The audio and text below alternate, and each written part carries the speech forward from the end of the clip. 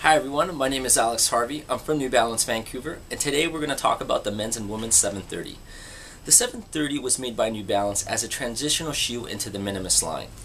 For those of you who aren't familiar with the Minimus line, it's that barefoot running trend that has been very popular over the last year.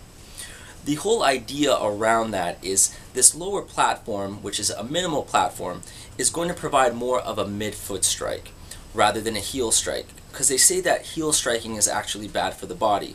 So that midfoot strike is going to distribute the weight much better. It's also going to propel your body forward on your runs, and it's going to have more cadence, so more steps. So the 730 is a fantastic shoe if you're interested in going into that sort of barefoot running trend. For those of you who want a little bit more detail of the Minimus line, there also is a video on the Minimus line, so just go onto the Minimus page.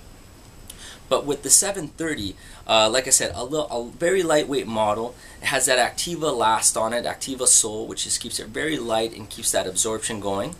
What I've found in this shoe is that it definitely has a little bit of a wider toe box. So that's going to be good for that wider foot.